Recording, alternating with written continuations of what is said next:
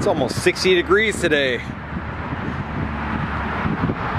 shout out to Walpole to hit the Woodcraft. Pick up that trans tint dye. It's gonna be great, like a little vacation. You gotta wait in the car because I'm not the breed of jackrabbit that takes cameras all around. Behold the blood of thy enemies. She said this will last my lifetime, but I reckon Bill and I will prove her wrong. I had to do it.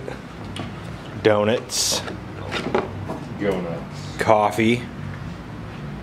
So hot, it's been brewed on the surface of the sun, I think. Yeah, seems like Be living in Sip City for a while, because there's no way I'm necking that.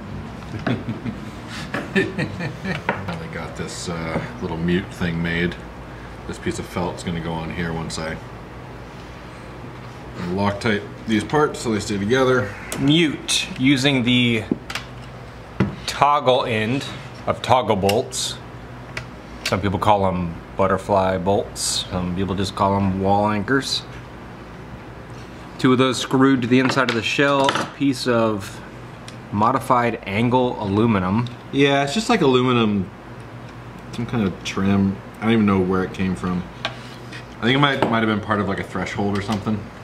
So that's the muffler that rests against the head, spring load, and then the banjo tuner is going to go in for tensioning of the snare wires. Yeah, this like spring loader muffler thing is pretty much the key to like making these things work. It took me a while to figure out.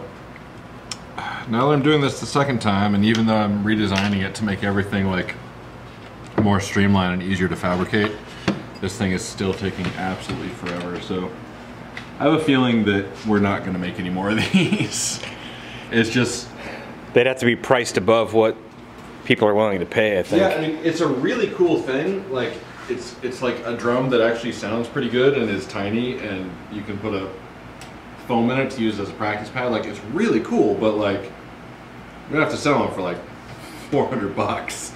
Yeah. And no one's gonna pay that, so... Meanwhile, I think I'm gonna start with red dye.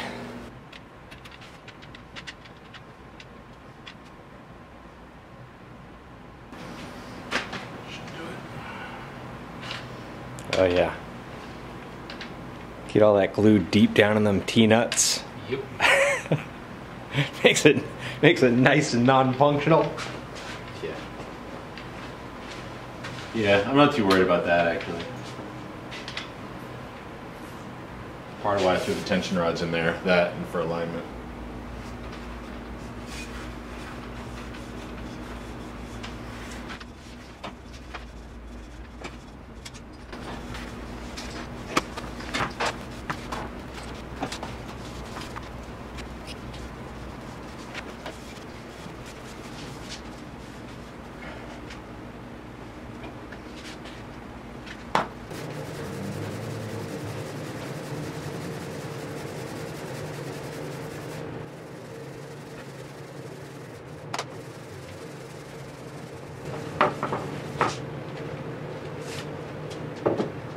Little polyurethane on the laser cut badge action.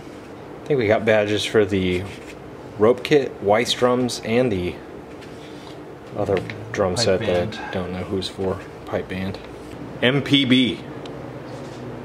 Mayonnaise, peanut butter, and bread. 100% certain that's what that stands for. That's pretty good.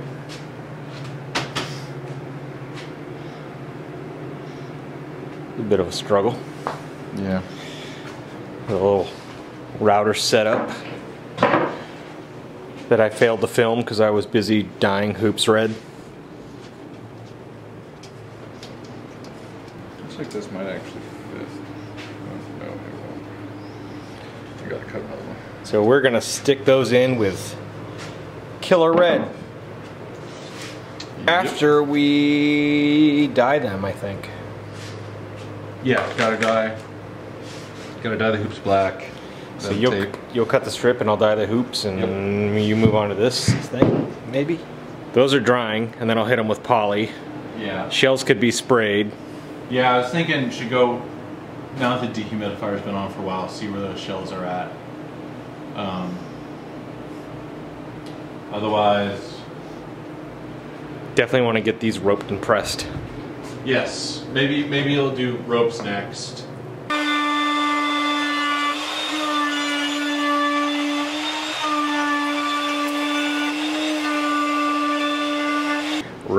Rope-a-dope. Nope. Rope-a-dope. I'm going this way.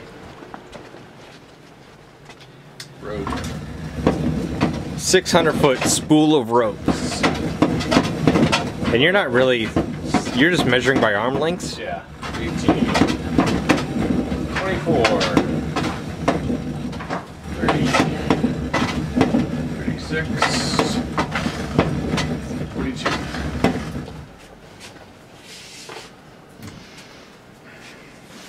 So you tape the end, chop it in the middle. That's how you keep the rope from fraying. Yeah. And you buy direct from New England Ropes, right?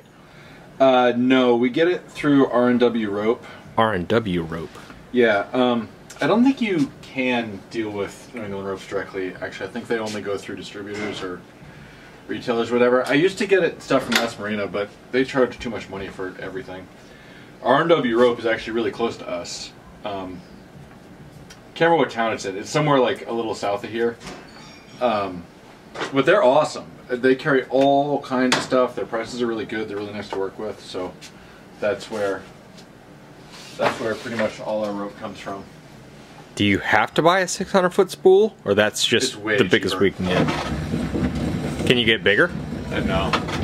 Well, I don't know. I've never asked if I can get like if I want 5,000 feet. How does it? You know what I mean? Like a commercial cable spool? Yeah, because maybe it does. Like I don't know, but That'd be amazing. yeah, that would actually be pretty cool. Be kind of hard to manage though.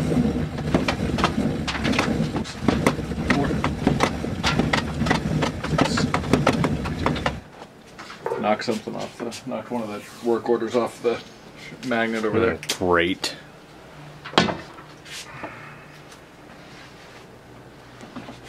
We're trying a work order system. So far it's working pretty well actually.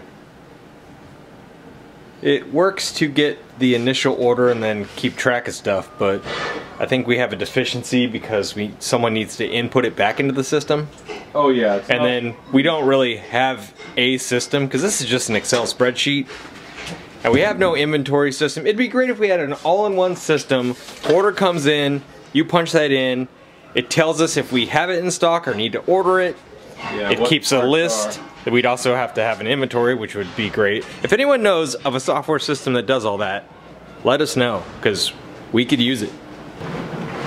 This is the point in the evening where Bill lets me get 7 years into a drum. Then he starts and still kicks my ass. It's a setup. Well, that wasn't really the intention, but now that you mention it, that's pretty fun.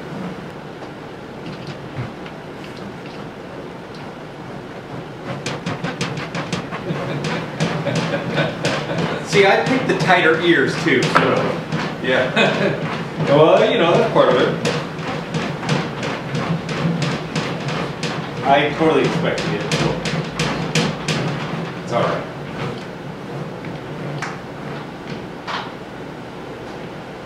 I mean, if you didn't whoop me on my second drum, I'd be a little worried about your prowess. Yeah, you've got a point. Alright, so I've been wondering, since you are a porter of so many instruments, Yeah. and I'm not talking like a guy that just has 20 guitars, I mean a marimba, a xylophone, horns, basses, everything. Do you remember your first instrument, not counting a toy and not counting a stupid recorder? Yeah. Well, the first thing was a piano that my parents got, but that was because my sister really wanted to learn how to play. So my folks got, got us lessons, which I didn't really want to do, but my sister did want to do. So that didn't really stick. Unfortunately, I still can't play piano for shit, which is a bummer because that would be really useful. So was your first personal instrument a bass or a tuba? It was a trumpet. Yeah, I started playing trumpet in 5th grade. And then the next like instrument that I owned. Do you still have that trumpet? Yeah, actually. Of course you do. Well, it's like I never got good enough. Well, at least not when I was a kid. I never got good enough at trumpet to like have a reason to upgrade it. Because by the time I got to junior high, I was already playing euphonium and then tuba. And you own at least one euphonium and one tuba. Dude, I'm actually not sure how many euphoniums I own. I'm not kidding. Probably like 8 or 10. My first was that's student model Ludwig metal snare with a plastic clamshell case. Yeah, like an acrylite or whatever. And it came with the black practice pad with a thick disc in the with like the suction cup onto the head thing. The flattest top hat you've ever seen in your life. Yeah. I still have it. It's in a closet at my parents' house. And then I think my first drum set was it had to be a made in Japan because it was like just branded with a random, it was Ruthers. And I know I've seen people on YouTube. It's a guy that comments on the channel sometime, an AR drummer, I think his name is. Yeah. His channel name. And I think he had a Ruther in his drum studio. He has multiple drum sets.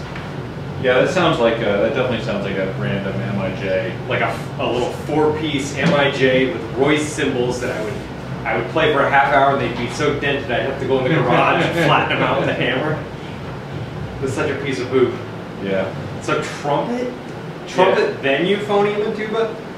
Yeah, trumpet and and then somewhere along the line, like in high school, I picked up trombone and stuff. I think the second instrument I actually owned was a guitar. And a black Epiphone acoustic.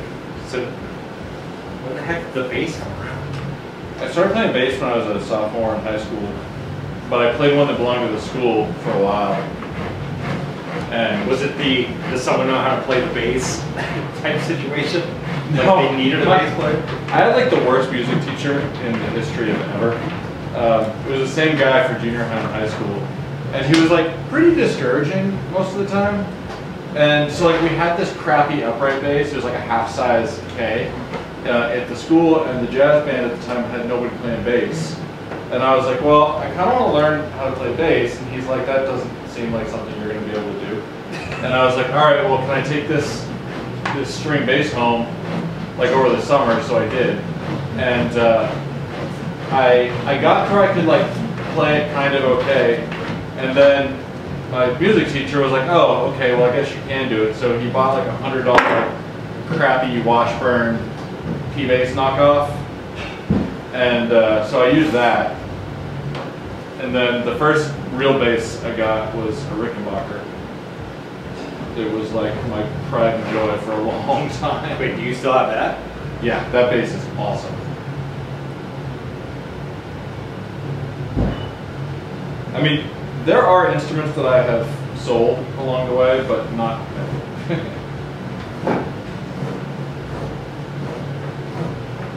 The only instrument I ever parted with was that 4-piece Ruthers. Yeah. My first good tuba was a Canadian brass, which was Canadian brass.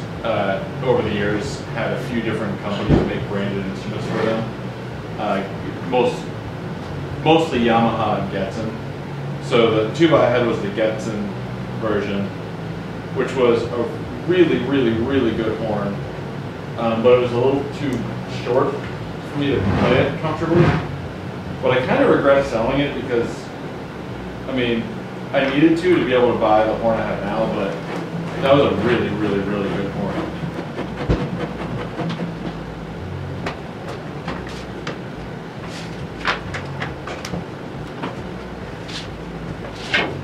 There's been a few others that I've sold. I mean, Are you done? yeah. I just put this rope through the eye. Well, you know, I do this a lot. Wow.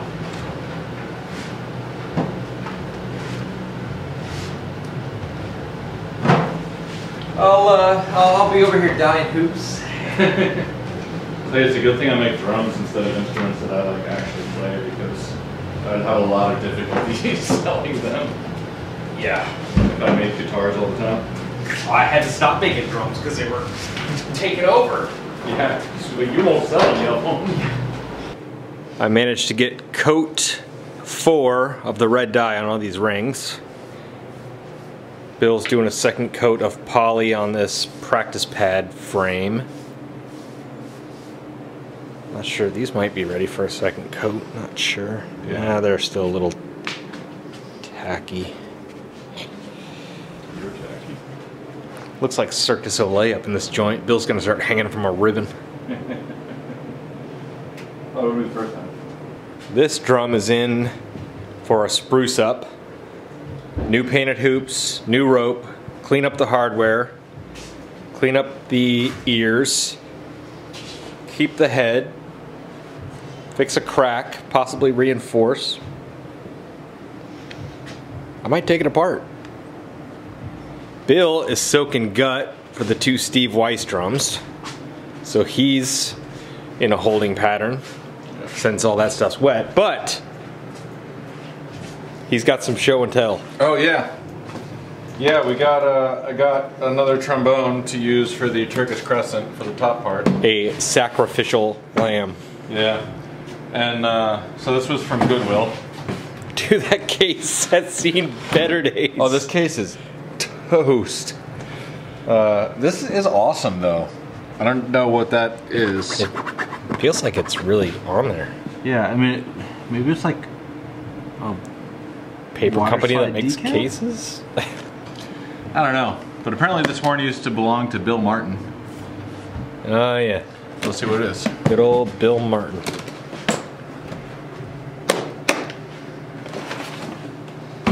Ooh, free paper. Oh man, this thing has seen better days.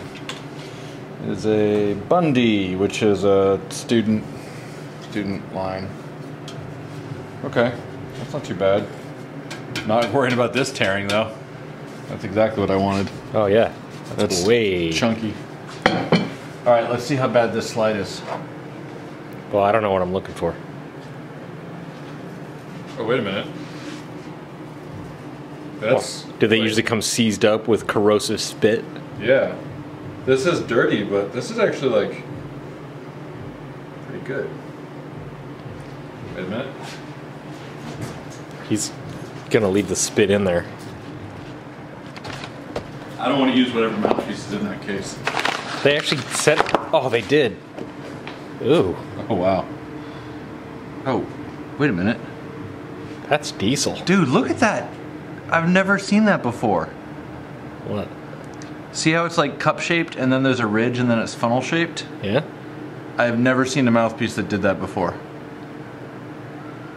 I'm gonna have to clean that and try it. That's crazy. It's got an engraving on it. J. Parduba and Son, New York. Double cup, star 3 star. Yeah, it's a double cup, all right. That's crazy. Hmm. All right, let's see.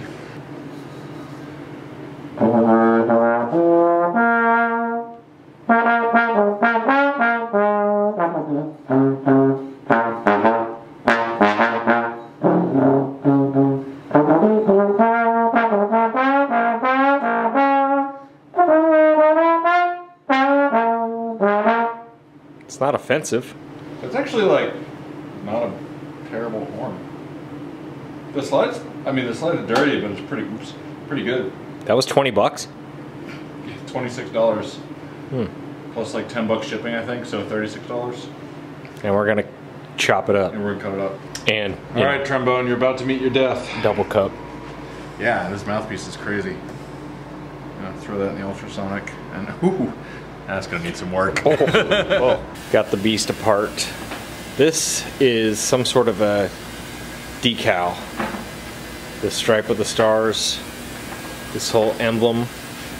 A couple of the edges are coming up, so we gotta adhere that back down. There's the nasty original seam. This is a big crack, which happens to land right on the edge of this backer block slash vertical reinforcement thing.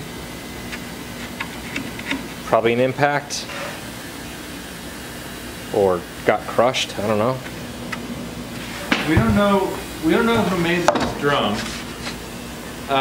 The owner thinks it might have been made by Gus Moeller, but it doesn't look like a Moeller drum to me. It's got the vertical internal reinforcement bracing. So Sean Mead, if you're watching this, please tell us if this is a Moeller drum or not. This label says Newbridge, Meridian, Connecticut. It's definitely had a lot of people work on it. Yeah, it's got a lot of holes for old attachments. It's got more modern T-nuts. The hardware is like a magnesium cast type stuff. I don't know what it is. I mean, I'm definitely skeptical that it's a Moeller drum, but even if it is, not much is left of the original instrument. We know someone had their hands on it in '92. And it used to belong to Alan Thompson, which in the rudimental drumming world is kind of a big deal. We'll have 2 drums out the door. Those are soon to follow. Yeah. I'm pretty excited about that rotention drum set. I think that's going to be, with all kangaroo heads, that thing is going to be awesome. Oh yeah, we're still waiting on one head. Oh, they came in. Sweet. That's a wrap. We're tapping. Apologies for the redundant videos.